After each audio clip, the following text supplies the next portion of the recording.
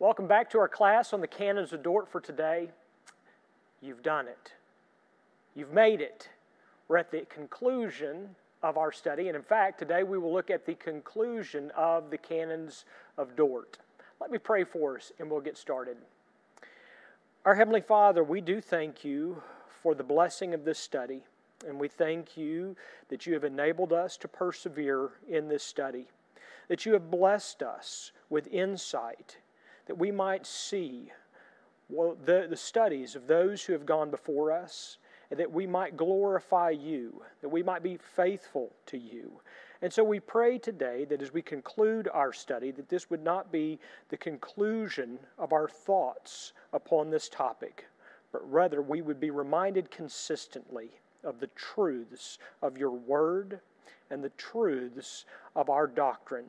We pray that you would bless our time today. We pray it in Jesus' name. Amen. Well, as you would assume from your study of the Canons of Dort, the Synod of Dort does not conclude simply by saying the end. They're going to make a statement on what they have done, and actually they are going to address some lies, as they refer to them, that have been told about the Reformed faith. And so in concluding, they are supporting the Reformed faith, that Reformed faith that had come out of primarily Geneva and Calvin's teaching that had flourished within Western Europe and, of course, would dramatically impact Western civilization as we know it. Essentially, what they're doing in this conclusion is they are stating what they confess, what we confess in the Reformed faith, and that what we confess is derived from Scripture. What I want to do is I want to read, as I have done before, I want to read the conclusion, but we're going to work our way through it in bits and pieces because quite candidly, the conclusion is long, and me reading it to you, well, I think it would get a little boring, and so I want to start out and read it, and then we'll pause as we work our way through it to address some of the points that I want to draw to your attention. The conclusion of the Canons of Dort. And this is the perspicuous, simple, and ingenious declaration of the orthodox doctrine respecting the 5 articles which have been converted in the Belgic churches, and the rejection of the errors with which they have for some time been troubled. This doctrine the Synod judges to be drawn from the Word of God and to be agreeable to the confession of the Reformed churches, whence it clearly appears that some whom such conduct by no means became have violated all truth, equity, and charity in wishing to persuade the public.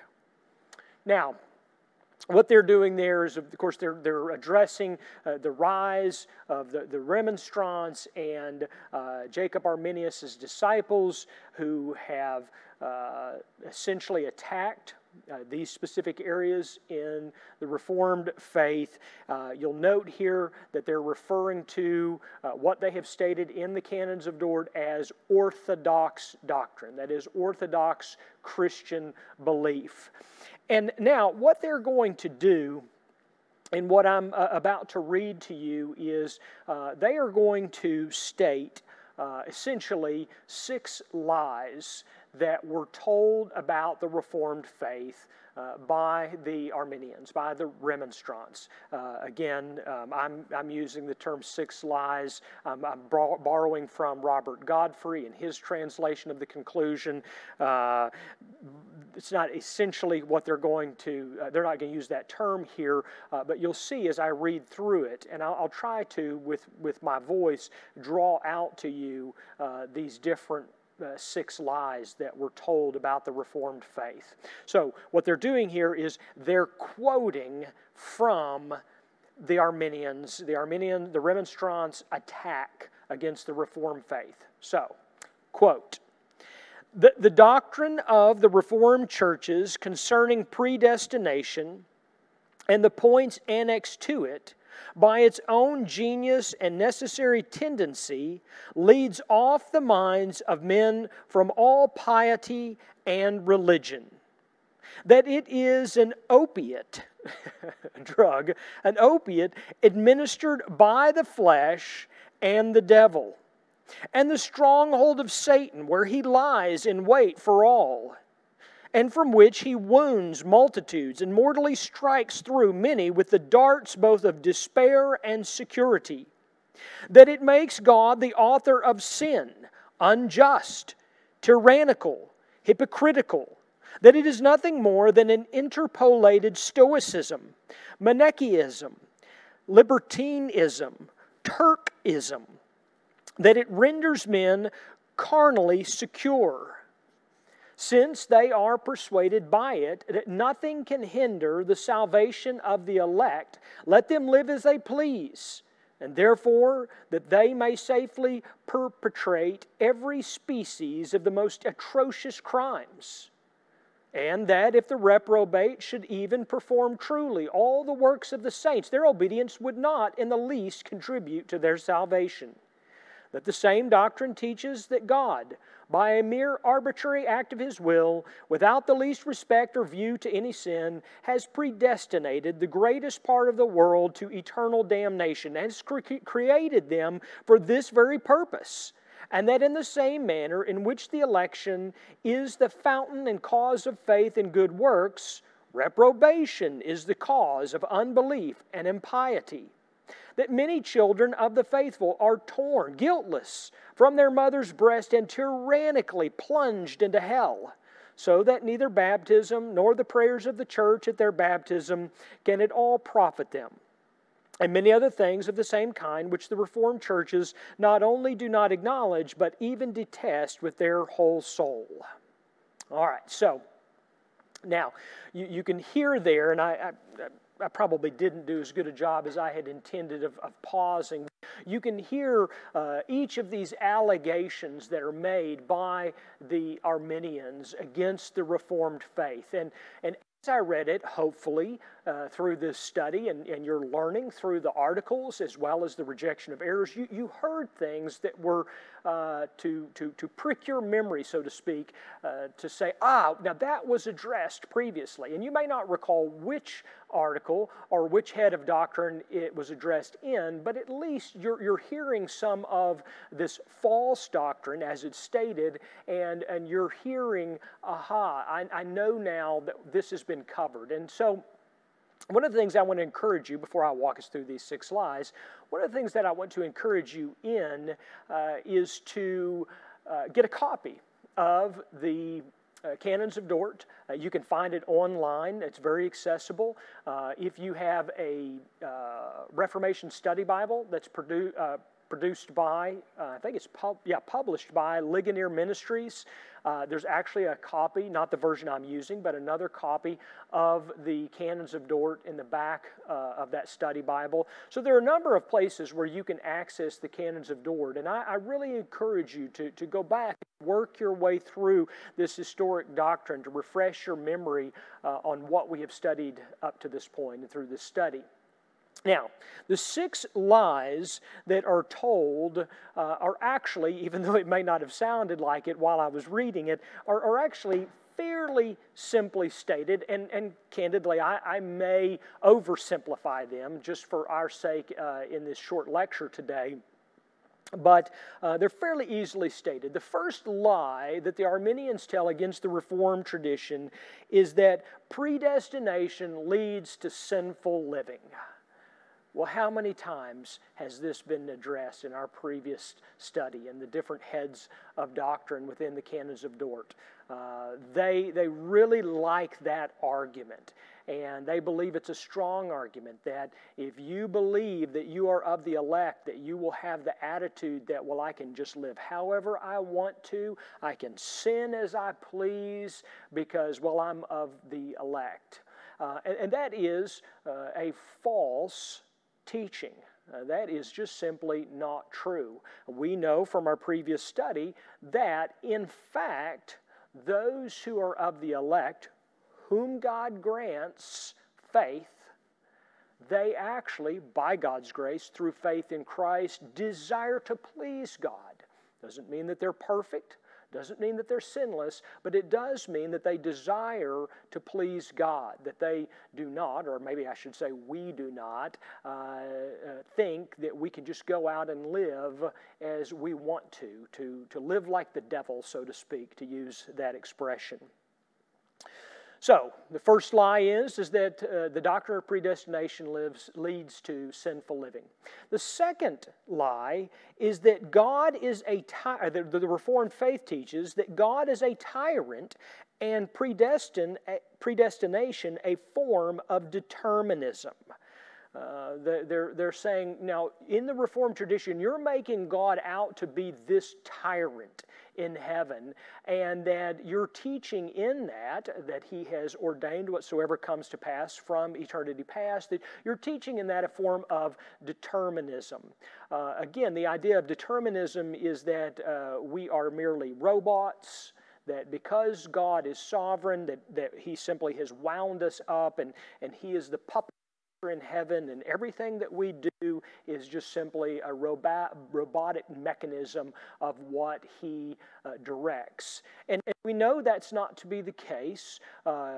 We know that God, in fact, works through means, and He actually works through us. A perfect example of this in Christian teaching is prayer. God does, in fact, ordain whatsoever comes to pass, but He works through the means of the prayers of His people. And so we do not believe in determinism, but we do believe that Scripture teaches both, that God is in fact sovereign and has ordained all things, including salvation, including reprobation. So also we believe that God works through means, and He works through our wills, and that we are not merely robotic or robots. There are four things actually that they list in this, in their argument. One is they point back to Stoicism, the philosophy of the Stoics, that somehow the Reformed faith is drawing from that philosophical tradition rather than Scripture. That is simply not the case. In fact, there are a number of areas that Scripture strongly disagrees with Stoic philosophy, specifically in regards to God's work in our emotions and our pleasures and so forth. They also list Manichaeism, or Manichaeism. It seems like there ought to be another syllable in there. Anyway, that's a teaching from the 2nd century. It's not my notes, so I may be a little off by a century, but it's a teaching derived from the 2nd century, influenced by Gnosticism. Essentially, you know it as Star Wars. It's the idea of dualism. There's good and there's evil, and so the Armenians are saying, well, the Reformed tradition really just sort of teaches sort of this idea of dualism, and that's simply not the case. We understand through Scripture that it's not true. They add to that the accusation of libertinism, the idea, and coupled with antinomianism, that somehow we're just simply to live freely unshackled from laws or constraints. And then finally, they add to that, interestingly enough, the expression Turkism. And if you're not familiar with that term, it simply is reference to Islam. The idea that somehow the Reformed faith is more akin to the Islamic understanding of God.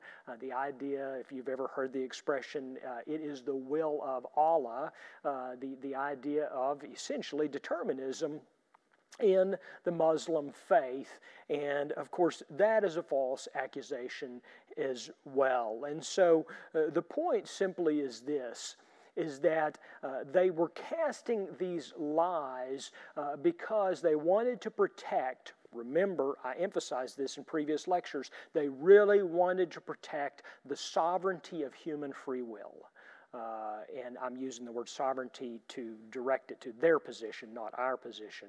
But the idea that the human will, in fact, is sovereign, and that God is, so to speak, responding to the free will of man in the area of salvation. And of course, we do not believe that in the Reformed tradition, but we also refute the lie that predestination is a form of determinism and that God is a tyrant. That is false. The third lie that they tell is that the elect can live lives of debauchery and yet still be secure, and that the non-elect can desire salvation and yet not be saved. Now let's break that into two parts. On the one hand, do we believe that we are justified by faith in Christ, not by works? Yes, we believe that. Ephesians chapter 2, very clear.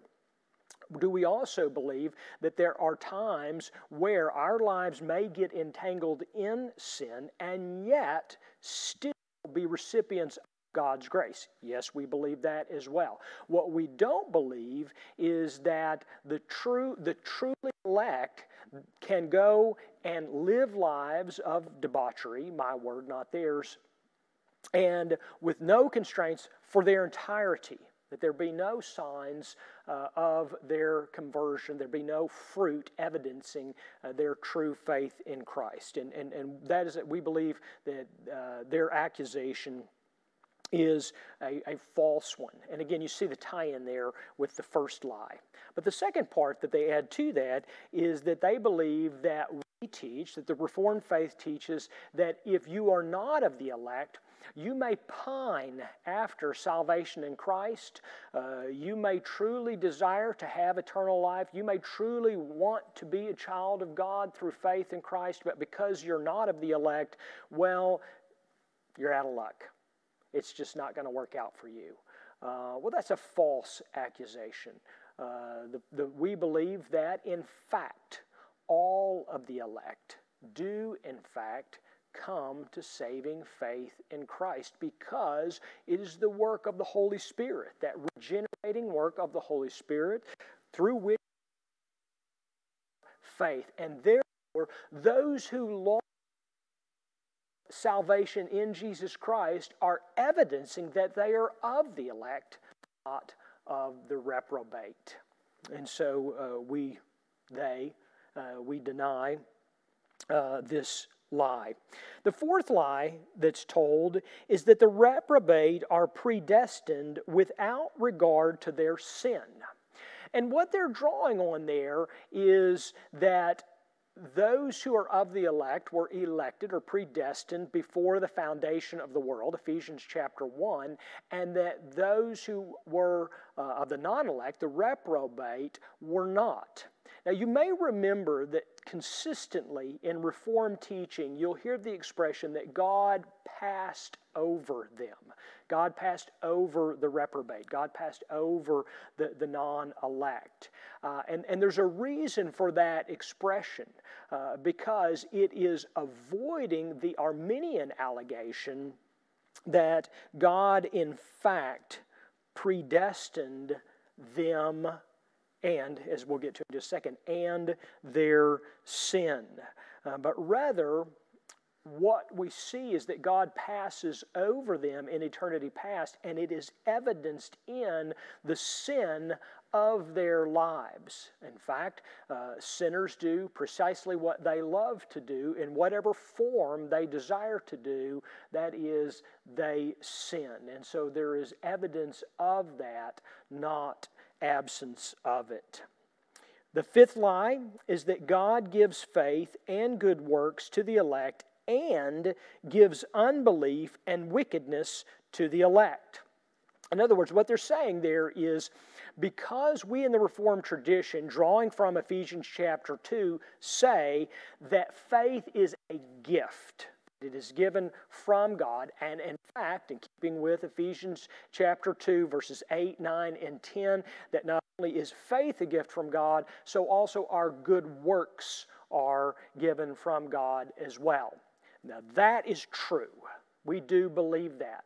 But what we don't believe, and the allegation that the Arminians are making, is that God also gives the gift of unbelief and wickedness. I mean, I am astounded with that allegation. It is so contrary to Scripture. But what they're doing, they meaning the Arminians, what they're doing in that argument is they're saying, well, if you're going to have one, then we think you should have the other. In other words, if God is going to give the gift of faith, so also God should be the one who gives the unbelief or the lack of faith, as if it too is a gift. And if God is the one who gives obedience to the elect by His grace through faith in Christ, well then we also think that God is the one who gives the wickedness. Again, arguing that that's what we teach or that's what we believe. And again, that truly is contrary to Scripture, and it is an affront to God to even make that allegation.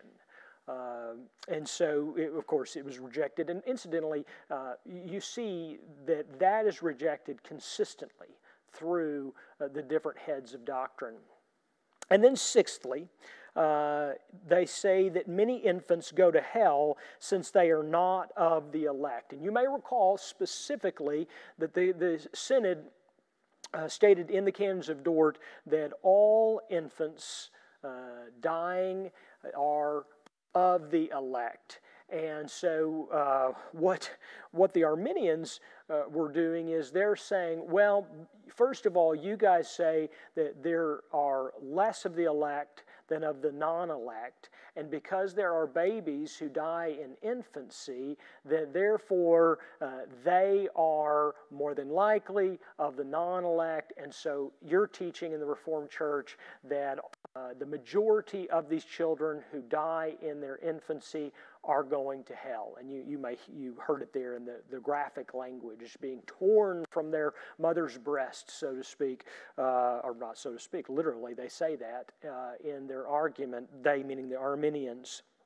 Well, all of these, 6 of these, are lies told by the Arminians historically against the Reformed tradition. Some of these you may hear in modern forms. Some of these you may not hear at all. But the point is to ask, where do we go to know the truth?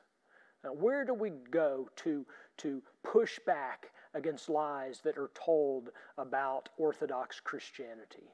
Well, we do as the Synod did. The Synod went to Scripture. Yes, they drew from history.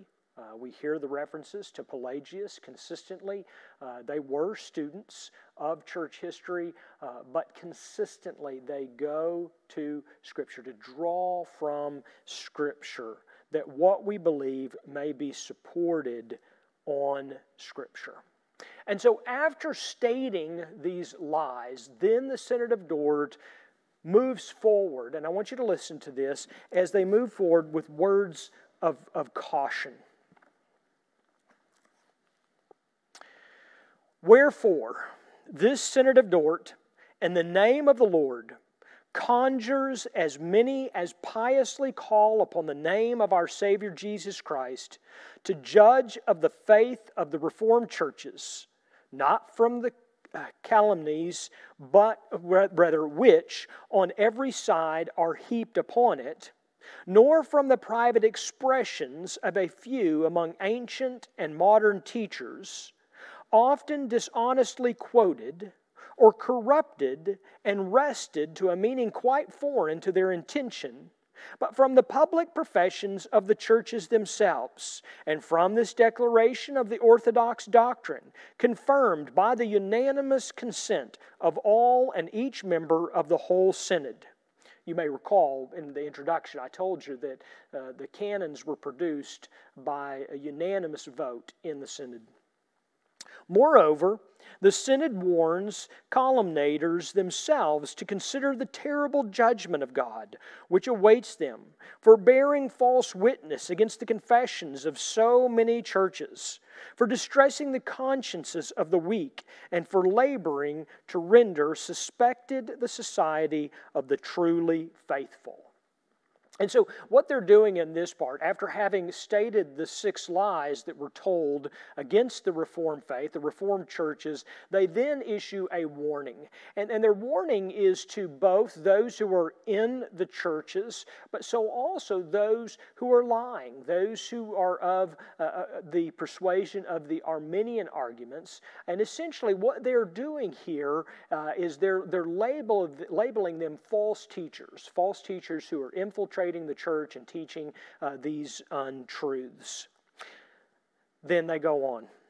Finally, this synod exhorts all their brethren in the gospel of Christ to conduct themselves piously and religiously in handling this doctrine, both in the universities and churches, to direct it as well in discourse as in writing, to the glory of the divine name, to holiness of life, and to the consolation of afflicted souls, to regulate by Scripture, according to the analogy of faith, not only their sentiments, but also their language, and to abstain from all those phrases which exceed the limits necessary to be observed in ascertaining the genuine sense of the Holy Scriptures.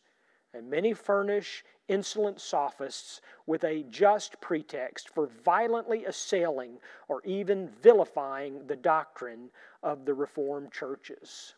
Now, there's one last paragraph I want to read to you, but before I go to that, note here that after stating the 6 lies, after issuing a warning to those in the Reformed churches and also those who are spreading what they refer to as false teaching within the church, they then give instruction to the ministers and teachers, both to the universities as well as to the churches. And that instruction is to be faithful to God's Word.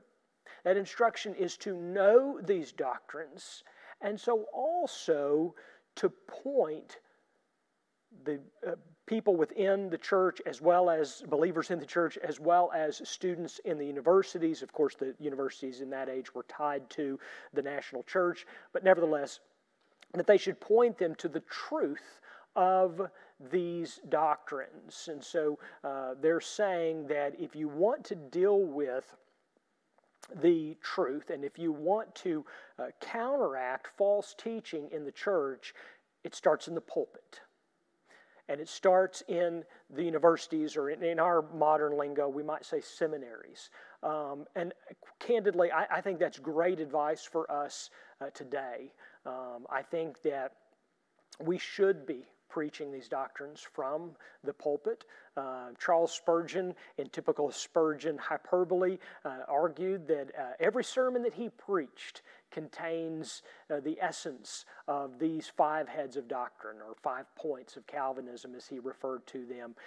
Whether that's true or not, I don't know. What I do know is if you read Spurgeon's sermons, they drip with the truths of these 5 heads of doctrines, the truths of the Canons of Dort, of course, because Spurgeon preached the Word. And so we should, pastors like myself and others, we should be faithful to preach the Word, and we should not force these doctrines into our lives. When we come to them within the passages that we are expositing, that we should in fact be faithful to the truth of these historic doctrines, because they are derived from the Word of God. So also in our seminaries, and so also I would say to you, dear student, that you too should be faithful to know and to study the historic doctrines of our church. Well, they conclude this, in a sense, with a prayer. And let me read it to you, but I want you to hear it with the language of prayer. May Jesus Christ, the Son of God, who, seated at the Father's right hand, gives gifts to men, sanctify us in the truth. Bring to the truth those who err, Shut the mouths of the calumniators of sound doctrine, and endue the faithful ministers of His Word with the spirit of wisdom and discretion, that all their discourses may tend to the glory of God and the edification of those who hear them. Amen. In their ending prayer, what they're praying essentially is that God would preserve the faithful in truth. That we would be faithful students of the Word, that we would be faithful to know our historic doctrines, that we would be faithful in the truth, that God would sustain us. The second thing that they pray in this prayer is that God would lead those in error to the truth. That those who were teaching the false teaching within the Reformed Church, that God would graciously lead them to the truth. The third thing that they pray for in this prayer is that God would shut the mouths of the false teachers. My words, not theirs, but that's essentially what they're praying for. That God would close the mouths of those who were teaching false doctrine. Oh, that God would do that in this very day. And then fourthly, they pray that God would bless ministers to teach the truth. That God would bless ministers to teach the truth of God's Word. That they would not be, as I called it in a previous lecture, closet Calvinists. But that they would, as they come across these points of doctrine in God's Word, they would be faithful to preach the Word and to teach the historic faith that we believe. Well, that concludes our study. I am so grateful for this opportunity. I'm humbled, quite frankly, with the opportunity to teach on this and to teach you this. I hope that it has been a blessing to you. I promise you it has been a blessing to me. So thank you, and now let us thank our Almighty and Sovereign God. Our gracious Heavenly God, our Heavenly Father, we acknowledge you are indeed sovereign. And we pray, as the Synod prayed, that you would preserve us in the truth, that we would be faithful to the truth of your Word. We pray for those who teach error, those who teach false doctrine, asking that you would graciously lead them to the truth of your Word. We ask that you would shut the mouths of false teachers. In our day, where false teaching is rampant, we pray that you would sovereignly shut their mouths. And then we pray, as the Synod concluded, that you would bless the ministers of your church to be faithful to teach the truth. May we preach the truth. May your church know the truth. May you be glorified above all. For we pray this in the name of our Lord Jesus Christ, indeed our Savior. Amen.